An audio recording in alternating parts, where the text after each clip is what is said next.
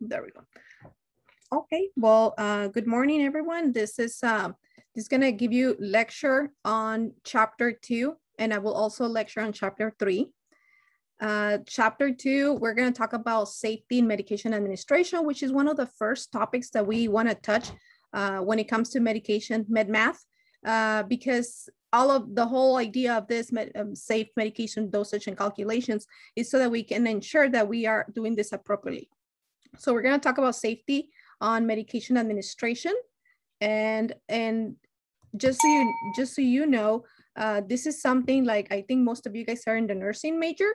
So we are, as nurses and healthcare providers, we are responsible for medication administration, and we're responsible to make this appropriately to provide safety to the patients.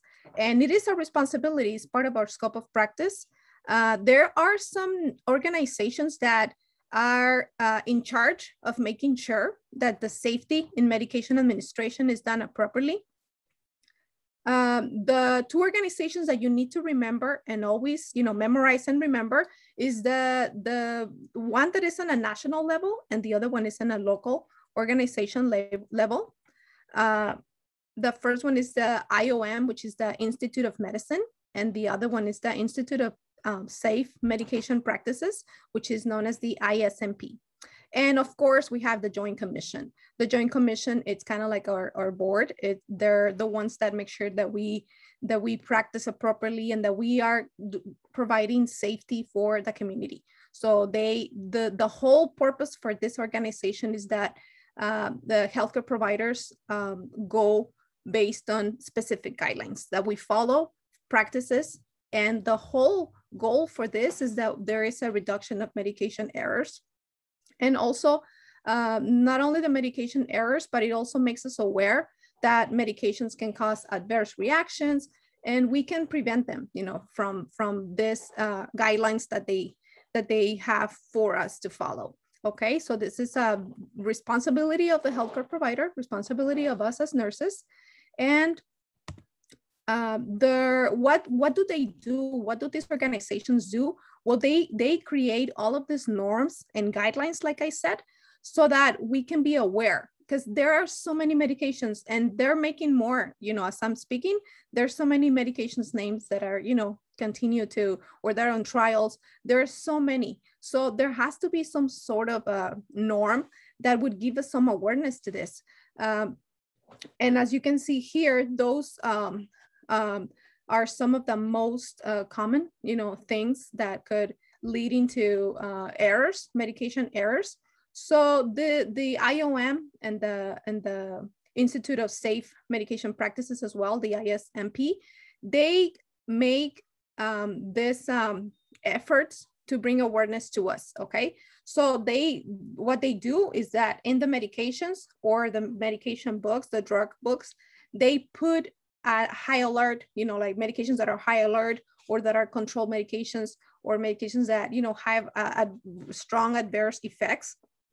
They give us that awareness. They give us like some sort of signs, symbols, so that we can recognize all of this, okay? That's one thing to prevent the, high alert medications. Also, there are many medications and many symbols and things that we write and in an abbreviation that can also put us at risk of making a medication error. So they also give us the awareness of what symbols to use, what not to use, abbreviations, and also dosage designations.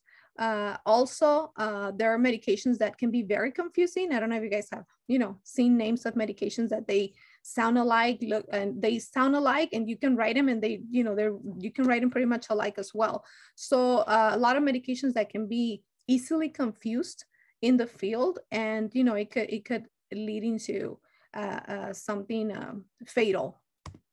Okay, so talking a little bit more on each of those individual awareness factors. It's the high alert medication again. So any medication that is out there, that has an increased risk for causing patient harm, okay? It doesn't, matter what it is, but if it could be harmful to the patient to the point that it can be life-threatening, it's a high alert medication, okay? So the ISMP actually gives you a list of medications. If you go onto their website, there's a list of medications, but like I said, it's just way too many medications. We always follow a drug book, you know, like a drug guidebook. And when we look at the medication, as you can see here, this is exactly how it looks in our drug book. And then it tells you high alert. You know, this is a high alert medication. This is fentanyl. I don't know if you guys have heard, but this is like a really strong opioid medication. And they use it for other purposes too. You know, like it's for chronic severe pain, but it has a high alert. So normally it would have that signal, that symbol, I mean, it would have that alert there for you to recognize before you even give it to the patient, okay? And then here we have a list of the most error-prone abbreviations that you could do, you know, as you're documenting or writing things down. This is something I also want you guys need to memorize this, because these abbreviations can lead into dangerous results on the patient, okay? So do not use trailing zeros. For example, if you have a 5 milligram, you are never supposed to put 5.0. And the reason is, if they don't see this decimal point, it can easily go from 5 to 50. So that could be a big issue, especially in those medications that there's some medications that the dosages are really small because they're really strong. So you can actually give 10 times, you know, that dose. Also, you do want to use leading zeros for doses that are less, if it's less than one whole number. If it's less than one whole number, for example, here we have 5, you just leave it at 5. You just leave it at 5 milligrams. But if you have a point less than one whole number, if you have a 0.3, you never write it as 0.3 only. And as you can see, if I put the cursor there, it can easily be mistaken from a 0.3 to a 3 milligrams. So that's like 10 times more than the actual dose. So these are things that have happened, you guys. So whenever it's less than the 1 unit of measurement, you do want to add that 0 and the decimal there, okay? That's the right way to write it. Other examples are here, like this is in mcgs, these are micrograms. So it's the order's 0.5. So you never write it, you know, like all together like that, because it can also lead into giving more to the patient or less in some cases. Okay, same thing for units, and we'll go more in depth in this later on, but units is another one. There are several medications that their unit of measurement comes in units instead of milligrams or milliliters. So if you get something that says 30 units, you never write it with a U. And this is something that used to be done before, you know, in nursing and practice, in medical practices, they used to write 30U.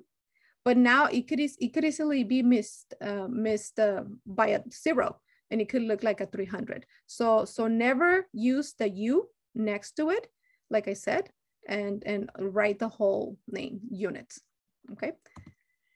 We have some other examples here of other dangerous abbreviations or the use of symbols that could lead into errors. And like I said, this happens often in the field. It happens often in the field. So as we're trying to minimize this, they came up with this, you know, with this list that we follow. From what I know, both hospitals, they also, I mean, everywhere national wise, they follow this, the do not abbreviate this specific designations. So an example here that you could see, CCs. I don't know if you guys have heard this, but we used to call it CCs. I mean, we no longer call it that like that. We call it MLs. This is for milliliters, you know, abbreviation for milliliters. You want to use always the lowercase for the M, and the uppercase for the L, because that's the unit base. So do not write CC, because that could misread as a U or different and it could lead into another error.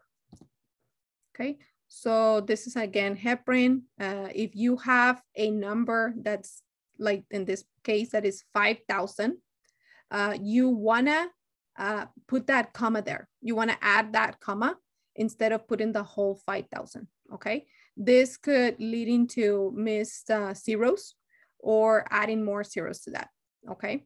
So in this particular cases, you do want to add the comma.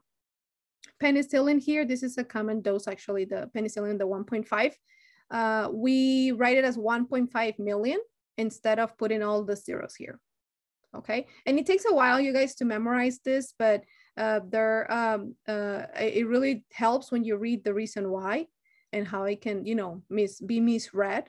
So, and you will see in other labels that the penicillin, for example, it does, you know, if it's more than 1 million, you want to just, instead of adding the whole bunch of zeros, because this can easily be mistaken as well. Okay, that's with the abbreviations. Then these are some names or medications names that could be easily misread as well. So the ISMP knows, and they have, you know, there's multiple names that can sound alike, look alike, or when you write them as well, they're pretty similar. And you have a couple of labels here that you can see. Novolog. No, this is an insulin, you guys. Novolog and Novolin, they're both insulins. There are different types of insulin. So if you misread and if you can see the mix is the same, 70-30, 70-30. So Novolog and Novolin. So these are type of medications that have a high potential for being confused, and it can be insulin. You know, if it's an insulin that you're meant to give it, there's some insulins that are meant to act within 15 minutes versus other ones that they start acting in your body an hour later. So if it's not for the right intention, it can really harm the patient. Okay, so the confusion of drug names, that's another. And then we have the Tallman lettering. So the Tallman lettering, this is something that the ISBM, they came up with this idea to give awareness to the nurses from those medications that they kind of like end the same, or they could start the same, you know, the same way, with the same, or they sound alike when you say the name. So what they did is that they write down in capital the Tallman lettering. They write down in capital the portion of the name of the drug name that could be similar to another one. So that just like, okay, if I see that, I'm like, oh, okay, dopamine. So dopamine, dobutamine. So they kind of like sound a little bit alike. So you don't want to make a mistake between those two. So whenever you see the Tallman lettering, that's what it means. That means that they're trying to highlight that specific section of the medication that might be confusing, and it helps you distinguish it even, you know, more. So whenever you see that, that's what it means. And the Tallman lettering, it could be at the end of the drug name, or it could be at the beginning as well. Normally, you will not see Tallman lettering in between, like in the middle. It's always in the beginning or at the end. Okay, that's what the Tallman lettering is. Then we have the black box warnings. Okay, so the medications that have a black box warning are medications that have been mandated by the FDA. And I'm sure you guys have heard a lot about the FDA with the COVID vaccines and everything. So if the Food and Drug Administration, they mandate that this medication or this specific medication carries or the medication could cause significant adverse effects on the patient. Okay, again, it can harm the patient, and the adverse effect could be even life-threatening, or it could lead into something really, you know, serious on the patient. So they fall in the black box warning. Okay, so whenever you see those medications, you're gonna see that they have some sort of warning in there. And sometimes it doesn't say black box warning. It just gives you a warning, and it's there in like big letters. In the hospitals, this is a label right here, but in the hospitals and even in home health, when I work in home health, whenever I enter a medication in my medication reconciliation list, if I enter a medication and the medication has a black box warning, it'll pop up right away, and it gives me that awareness. That's something that's super cool that they have also done and established in the electronic systems now. Same thing in the hospital. When I'm gonna pull the medication from the Pyxis or the machine, when I'm gonna pull the medication, it says this medication has a black box warning. So I have to go ahead and read that warning so that I know what, what could cost to the patient. Okay, so that's something that you would see on the label or in the packet. Have you guys seen when you get a medication, it has like this big old piece of paper with tiny small letters that have all these warnings and information. So those are pretty much the most common things that could create the most common causes that could create errors. And like I said, we have these organizations that they are on back of it. They're trying to they're staying to bring up awareness to nurses. Okay, so now let's talk about medication administration process. So like I said, we are responsible, for the medication administration. So we have to make sure and ensure that we are doing it safely and that we are following the right practices. Okay, and by that, I mean that I have to make sure that, that I check this medication and that the medication is written correctly, that the doctor is giving me the order, and I'm following, making sure that I'm doing the right medication for my right patient. There's something else that needs to be done as well, following the 6 rights of medication administration. And I'll tell you what those are in the next couple slides. So we have to always, with every medication that we administer, we have to follow the 6 rights of medication administration. That it's also a good guideline for us to prevent other type of errors, like giving it, maybe you're following everything else, but you gave it to the wrong patient, or, or you gave it the wrong way, the wrong route. So it happens. And then also understanding the routes of medication administration. Okay, so when you get an order, a doctor's order, for example, and right now we get all of our orders, we get them electronically. So most of them, we get them electronically, and the doctor comes in and they place the order, boom, boom, boom, boom, right away. So then the order goes into the pharmacy. So when a doctor comes in, and these pictures, you guys, they're pretty much the way that it looks in both hospitals, and even in my tablet, from when I see my patients in home health, if I receive an order, it's the same way, maybe just different colors. But the one to the left here, this is the electronic medical record. So in the electronic medical record, that's where the doctors write their orders. Okay, if the doctor rounds and goes sees a patient, then now the doctors, they come in and they place the order, or sometimes they give us the orders and we write them, we put them down in the computer. But for the most part, our doctors are going into, they see their patient and they place the orders themselves. So this is an example of how it looks in the computer. So it has the patient's name, the age, all of that important patient information, the allergies, the room number, the doctor that's ordering, the date and the time. So the order will look like this: Aldactone, 50 milligrams, POQAM. And for those of you that have taken medical terminology, this is medications 50 milligrams per oral, so it's by mouth, every morning, right? That's what you need in an order. So once that medication has been sent over to the pharmacy, then it's already been transcribed to the pharmacy. This is how it's gonna look for the we call it the medical reconciliation, or the medical record, the patient's medical record, which is a MAR right here. This is how it's gonna look for me. A schedule at 10 o'clock in the morning, the medication, the dose, the route, and the frequency, right? And then it has the time. So basically that's, gives you an idea how it looks. You have to make sure though, that when a doctor writes an order, that it has the medication name, the dosage, the route has to be always, and the frequency of the medication, okay? So these are the patient's 6 rights that we have to follow every single time we administer a medication, okay? So these are for you guys to memorize. These are not for, you have to follow this all the time.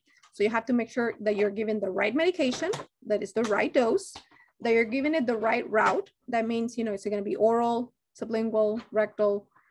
Is it the right time or frequency, the right patient? And then you want to document it correctly as well, okay? So you have to memorize those, and those will, you'll be, you know, when I make the exams, you'll be tested on those. So this gives you some of the, well, it doesn't give you some of them, it gives you all the different types of routes of administration on your patients. So you guys have, you can see the oral, buccal, sublingual. This is a parenteral. Parenteral is anything that's being administered directly into the system, or like injections, subcutaneous, intramusculars, intravenous. We have others like inhalation, you know, like the breathing treatments, nasal, the eyes, the ears, you know, there's different types of routes. So every single medication that if you see an order, you need to have the route of administration. It needs to be there, okay? So let's do a problem. And for this, I think you guys can you guys help me identify the safety information that it's in the drug label and reference? Or let's just let's see, black box warning. Is there a black box warning on the drug label? Do you guys see a warning there?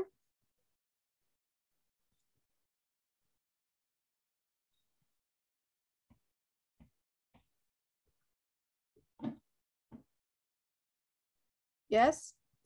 Okay. We have a warning here, right? Very good. Do you guys see tall man lettering on the drug label?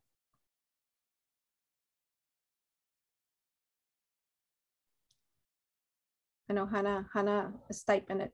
Okay, so nope. Okay, very good. There's no tall man lettering. How about the unit of measurement? That should be written in milligrams. Do you see that? It's right there, right?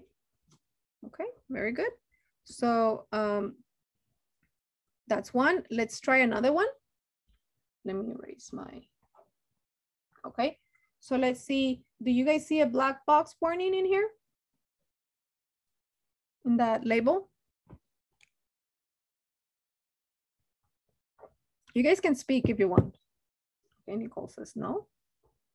Okay. Okay, yeah, no. Do you guys see tall man lettering on this label?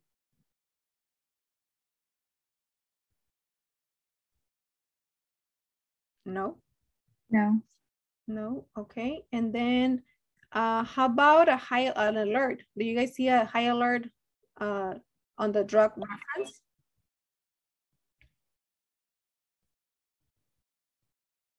And when I say if you see, if I'm saying drug label, I'm referring to the drug label. And if I'm referring to the drug reference, this is what's on the literature. The drug reference, that's what you guys will see on that book. There's a book that we have that's pretty thick, and it's pretty much every medication is in that book. So that's when we mean when I say the literature or the drug reference, that's what I mean. So do we see a high alert in there? But it's right there, right? We do see one. How about the abbreviation? The abbreviation MCG for micrograms. Does that look correct? MCG for micrograms? Yes. Yes, it does, right? Okay. So very good. So that's, that's kind of like how we, we will start, learning how to get and read these labels, making sure, everything that's in the label. So the name, of course, we see the name of the medication as we saw on the previous label. You can see the, let me go back so we can see that label. Let's go to this one. You see the name of the medication. You're also able to see the strength, like right here. I can see the strength of the medication, right? And the form, what's the form? What do you guys understand by the form? The strength, it's in milligram, it's in mcgs, right? Or, you know, it's telling me there. But what is the form? Can somebody tell me what's the form of the medication? Tablets. Tablets. Tablets, right? Yeah, I'm talking about tablets. Sometimes we're talking about capsules. You know, how does it come into like liquid? What, you know, like what is the form of it? The route, the route for sure has to be in the doctor's orders. Okay, and then when it comes to drug labels, the route, it could be in multiple places in the label, but if we're talking about tablets or capsules, it's very common that you're not going to see that it says oral. Okay, because by tablets and capsules, and we can assume that it's going to be oral. So don't be surprised if in some labels you don't see that it says oral when it's talking about tablets. Okay, also in the label you're going to see if there's any alerts or warnings, and there's also other information that could also be included in a label, such as can you guys tell me what else could you guys find in a label, or that you have seen in a label besides what I just mentioned?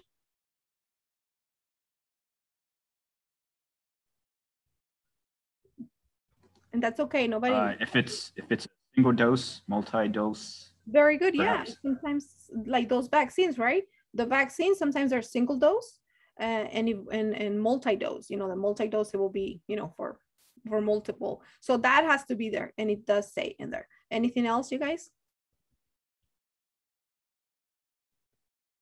How about the temperature?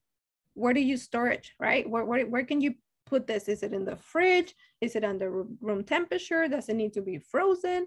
Or, you know, what are you gonna do with it afterwards? How are you gonna keep it? Where are you gonna store it? There's also a lot. Sometimes, you know, you will see the lot number in there, and also the manufacturer. Who's doing this? The pharmaceutical company that is doing the medication as well. Okay, and just so you know, the lot, the expiration date. How about that? The expiration date has to be there. It needs to be there, and that is something that we have to check all the time. I was opening a crash cart, I mean, a while back, and I found all of, and we're trying to stay on top of it all the time, you know, like, but, well, the pharmacy goes and checks the crash carts, you know, when our patients are really sick and we have to get all this emergency medication. Sometimes we don't open this crash carts as often as the emergency room does. So some medications in there get old, and and, you know, we have to update them. So that's a big, you know, issue, you know, like if you administer something that is expired.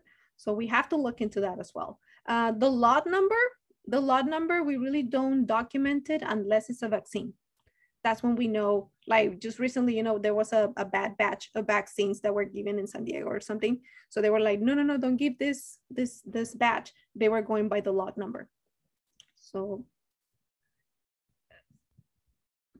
here we go, the components of the drug label. So the name, the strength, the route, any warnings, and all of that additional information that we just talked about. Other things that we need to know is the name of the medications, right? So we in nursing, and actually in the healthcare system, medical, we go by generic names. And that's what you guys will eventually have to learn. You have to learn both, but everything is by generic name. That's the universal way of identifying medications, okay? There's, of course, you know, the brand name. We're talking about who, you know, like if they bought like the laboratory, they are not the laboratory, the companies that have taken care, they're the trade name, you know, they have purchased that. So they normally, a brand name will be followed by a symbol. You're gonna see like the generic name, and then under or on the top the brand name, and then there's a little symbol next to it. So that's how you know that's the brand name. And for testing purposes, and in pharmacology too, we always go by generic name. Okay, and also for NCLEX testing, when they give you questions, if they give you medications, they're going to be generic names. So the more you come across them, the more you'll memorize them. There's something else that we need to know on the label, and that is the USP mark. And the USP mark, it's a measure of standard. They normally call it a US pharmacopoeia. And what it means is that medications that have already met the standards and the quality of the strength, and they have been already tested, so they are recognized by the United States Pharmacopoeia, and you will see that medications have the USP next to it. And I think I do have a sample. I'll give you a sample in a little bit. So anyway, so the generic name and then the brand name, and then the medications will also follow with the USP mark. Those medications that have been recognized, like I said.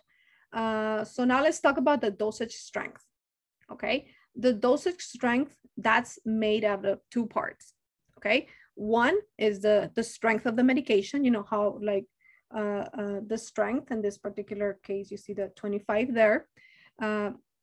That's the strength. And then the second part is the number of, you know, what's the form of the medication. What is it coming to? Like in the previous label, we said it was tablet. In this particular label, it's the strength is 25 milligrams and every 5 mLs. So the form of the drug is now in liquid, right? You guys follow me there? Yes. So that's the kind of like the specific, you know, what's the form and what is it, how does it come into? Okay. Okay. Oops, I saved the picture. Okay, so let's see a little bit more about the dosage strength. We see when I say parenteral, that's, you know, it's going to be injected or given directly, you know, intravenously. So those type of medications, they might have other forms of dosage strength. So every time I say dosage strength, it's going to be, you know, like what's the, like, for example, 25 milligrams in one tablet. So the dosage, the strength, and the form, okay? So right here, you see that some parenteral medications, they have more than one dosage strength. So what happens with this, as you can see here, this is one dosage strength, this is another one, okay?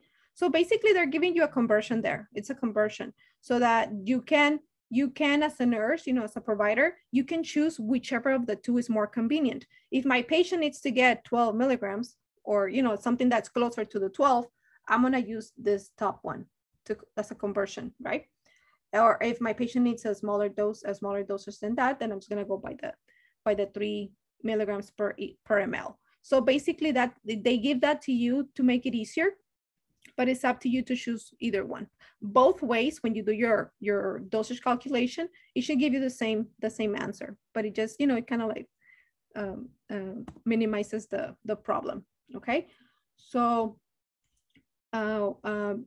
another thing that you would see on the labels, on the drug labels, is that in some medications, it says in the label, again, in the back, you're gonna see their medications that they give a lot, like Tylenol and Motrin. You guys have seen that when you turn it, you know, the back of it, you can see what the usual dosage is, right? Or the dosage and use, or what the indications are. There are some medications that are just, you know, they're pretty common, and you don't need a doctor, you know, like all the time to like, oh, I'm gonna get Motrin. So you guys know that a usual dosage for Tylenol could be 500 milligrams, right? So if you look in the back of there's a little table that tells you what's the usual or some indications there. So you will see some medications that have that labeled as well. Okay, so that's what's typically given pretty much.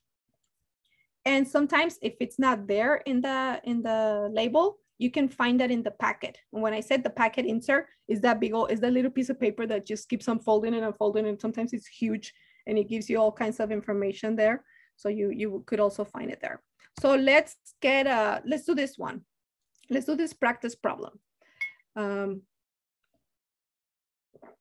don't know how many people do I have here, but can somebody tell me what's the brand name of this medication? This is a blood pressure medication. Norvasc. Yes, correct. Norvasc is the, and you can see, how do you know that's the brand name? Because it's in bold. it's in bold, and then it has the little symbol next to it, right?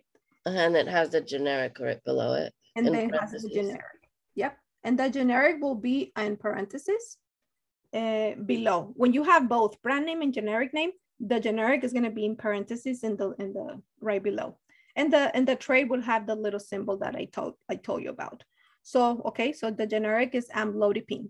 So by that, I mean that there could be more medications, you know, different brand names, but the medication, you know, it could be the same. And that's something that happens with insurances too. Sometimes it's like, you know, they only get the generic, and you guys have seen that generic seems cheaper than if you get it from the brand name. Okay, can you guys tell me what's the laboratory that manufactures this? Pfizer Labs. Pfizer, yes. Okay, so now let's see the dosage strength. What's do you remember this composed of two parts? 10 milligrams per tablet. Correct. So it is, the first part is at 10 milligrams and then per tablet. This is how we write it, or you can put per and then tablet. Oh, my writing suffers sometimes. All the time, I'm sorry. So 10 milligrams per tablet. So I'm bringing this up because when we start doing med math problems, in the answers, we always want both parts to be present. So if I tell you, how many milligrams or what's the dosage strength of that, you can, and if you say 10 milligrams only, well, that's going to be wrong because you have to give me the second portion. You have to tell me 10 milligrams per tablet. So just so you guys know, let's do another one. Can somebody tell me the brand name? Medrol. Medrol, and the generic? Methylprednisolone. Yeah, methylprednisolone. That's a corticosteroid. To open up, it's an anti-inflammatory and also opens up the airway. So there's multiple purposes for this. So there is also Solumedrol, like there's different names that could be given to this. And the dosage strength, guys, can you tell me the dosage strength? 8 milligrams per tablet. Per tablet, very good. Very good. All right, let's go to another problem. The other portion of the lecture. So now let's talk about the route, okay? So like I said, oral, when it's oral, or that's the route, you will not typically see that it says oral in the label. And that is because I told you, like, it's, it's understood that tablets, capsules, and others, the like oral, it will not be there. It will not be there in most of the labels. So don't get scared. It does have to be in the doctor's order. Okay, it does have to be in the doctor's order. So that's an example of that. Just if you see tablets, that's because it's going to be oral. And when it comes to parenteral routes, like injected, or IV or injected in parenteral, the routes of administration are specifically written. They have to be there in those particular cases. If it's parenteral, it has to say, like in here, it says for IV or IM injections or IV infusion, okay? So sometimes, it says for IV, so it cannot be injected. So it has to specifically say there if this is a medication that we can actually give it into the muscle or not, okay? Or if it can be IV, IV push, IV injection, and IV infusion. So that has to be written in the label, okay? That has to. Okay, so going back to the black box warning, like I said, that's an indication of adverse or life-threatening result on the patient. And that is, it's mandated by the FDA that the medications that are black box warning, they have to have they have to have this warning alert in there. That's why I said, like, in hospitals and electronic medical systems, they have to have them, and they have to buy, like, really, good databases so that they can, recognize this type of medications. And you would see that it appears in the label. There's some sort of warning here. Okay. Then we also have, who would have thought, huh? All of these things in a drug label. You guys can also see by looking at a drug label, if the medication is controlled, it's a controlled substance, or if the medication is a schedule, you know, like if it's what that means, the controlled substances or the Romal numerical numbers that you see in there is how those medications are high risk of becoming dependent, or the person can become dependent to it or not. So the lower the number, the higher the controlled substance is. Okay, so I have an example here. Says morphine. So morphine, you will see that it has the U.S. Pharmacopoeia approval there, and then you see the C for control, and then you see the numerical numbers in the inside. So that's a 2. Okay, so it is a strong opioid, and you want to know that the use of that medication could lead into misuse, or the person can become addicted to the medication. So you have to use that medication cautiously. Okay, so a lot of medications will have that controlled substance signed, and we have to be aware of those. Okay, and then what one of you guys just mentioned a little while ago, another thing that it's also included in parenteral medications, it's that if the medication is a single dose or a multi-dose. Okay, the difference in both, in case you're wondering, single dose medications, normally they don't have preservatives. They don't have all of these other chemicals to keep it from, getting any bacteria inside of the vial. Since it's a one-time use vial, they're just gonna, insert the needle and then get the medication and just give it, and that's it. Discard the rest. So if you have that you have like half or more than half in the vial left after you gave one dose, if it doesn't say multi-dose, you have to discard it because it does not have preservatives, and chances are is that it's going to build bacteria. Okay, so and then the multi-use, it does have preservatives in there that it can be puncture multiple sites because of the preservatives that it has. Okay, so that has to be indicated there in the label. Okay, so you see right there it says single dose vial. Okay. And then that's a sample of the multi dose, and you can see it says there's 100 milligrams per each ml, and that is a 10 ml. It's a 10 ml vial, so it's pretty, it's pretty big. It can be used multiple times.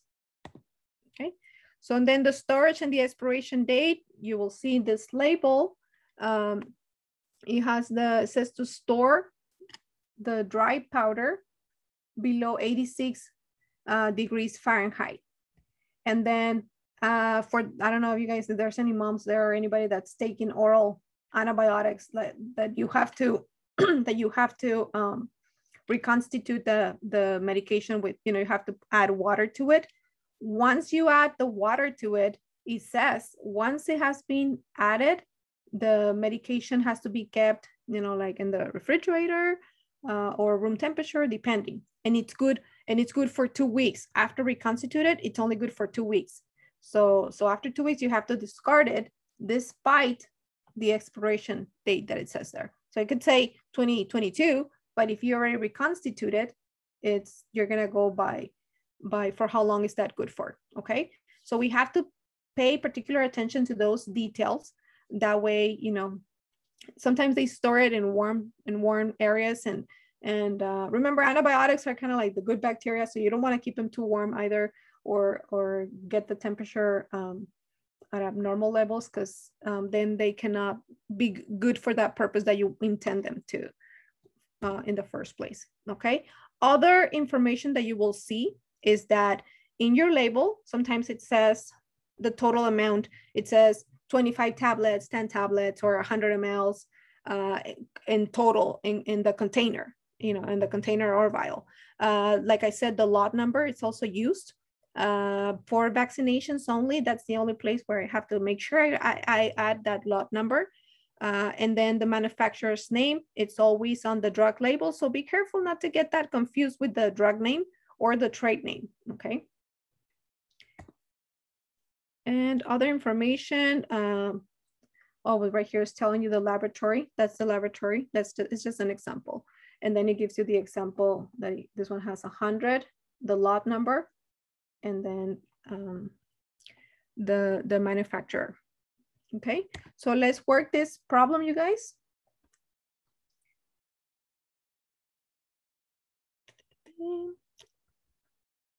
This says, which of the following components are included in the drug label? So in the drug label that you see right there, do we have a brand name? Yes, Dilantin. Do we have a generic? Yes. Tablet. Yes, we do. Do we have a total amount? Yes. Yes. It's right here. How about a lot number? Doody. I don't see one. Do you guys? I don't. No, there's no lot number. There's an expiration date. How about a dosage strength? Yes. How about an expiration date? Yes. And the route of administration? Well, I mean, we know it's capsule, so we know it's oral. Right? Very good. So let's work on this one. What's the drug form of this medication? It's a tablet, route of administration, oral, dosage strength, 40 milligrams per tablet. Is a total amount, is that the number of tablets? 90. I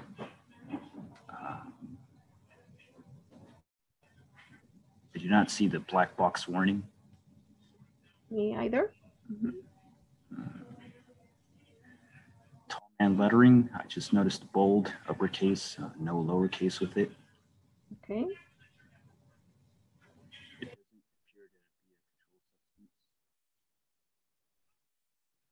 Does it look like a controlled substance? No. No. And Brand name paroxetine. paroxetine, that's actually the generic. So there's no brand name. So that paroxetine, it's an antidepressant. So you might see there's different brand names for paroxetine. So it's a generic. So very good. Ms. Bravo, can you explain to me what tall man lettering is? I kind of joined a little late and I think I missed that. Yeah, the Tolman lettering, it's when we have medications that either sound alike, look alike, or when you write them, they seem pretty similar. So to avoid that confusion, what they do, what mandating organizations that we have, making sure that we do it, that we administer medications correctly. I'm going back to show you the Tolman lettering. Hold on, right here. So in order to prevent these medications that look alike, sound alike, or they can be written similarly, they put in capital letters. They capitalize the letters to kind of like give you, like, highlight those letters that might sound similar or look similar. Okay, so whenever you see a medication name that has the capitalized letters, you're gonna know, oh, there's another medication that sounds, or it could be confused with this one. So you wanna be, vigilant of that so that you know and can be able to distinguish them. You will see the Tolman lettering either at the beginning or at the end, never in the center, never in the middle. You will see that they'll be more in the beginning or end, as you see in the slide there. Okay. Okay. And then I think I was gonna give you another problem.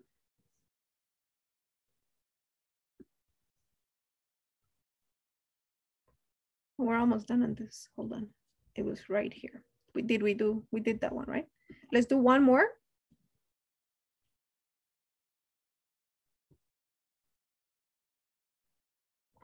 What's the brand name?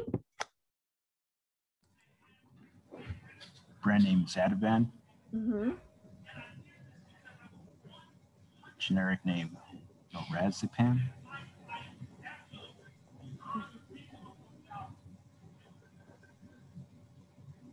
The route, Injection. IV. Right. it could be IM.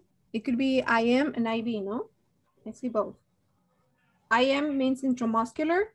IV, it's intravenous. So it can be injected or given in a, it could be injected in the muscle or IV. The dosage strength, It's 3 40 milligrams milligrams per 10 ml. mm-hmm.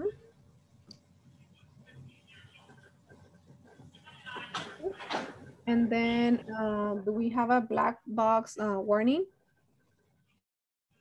Anything that says No. warning?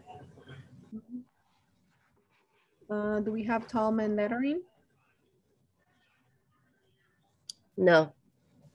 Okay. Is this a controlled substance? Yes. Okay, and it's a controlled substance 4, right? Yes. Okay. And then the storage information. Yes. Stored in a refrigerator. Mm-hmm. Very good. Very good. So you guys are able to read, you know, the most important parts that we look into when it comes to medications and drug labels. Okay. Any questions on this? This is the chapter. This is chapter 2. Do you guys have any questions?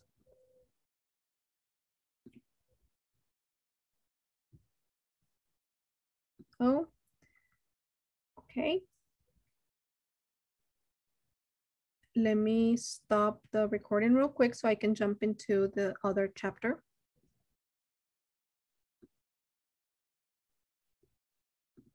You guys want to take a little break? Or should we just go straight?